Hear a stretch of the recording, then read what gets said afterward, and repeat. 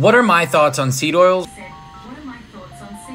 Leave me alone, Google! Well, probably not the same as Carnivore MD or somebody who is pushing a all animal or carnivore diet. They seem to always say how PUFAs, or polyunsaturated fatty acids, have a lot of inflammatory properties. Which, if we look at the literature, we know that when all calories are equated, we substitute polyunsaturated fatty acids for saturated fatty acids. Saturated fatty acids would be in things like butter, beef, tallow, or other animal-based fats. Those that consume the seed oils, or the PUFAs, see improvements in insulin, total HDL and LDL cholesterol, and triglycerides compared to those who eat a saturated fatty acid high diet. We also see a reduction in liver fat and modestly improved metabolic status without a weight loss. But that just means that both groups weren't consuming in a calorie deficit. Eat your seed oils, move your butt, and follow for more.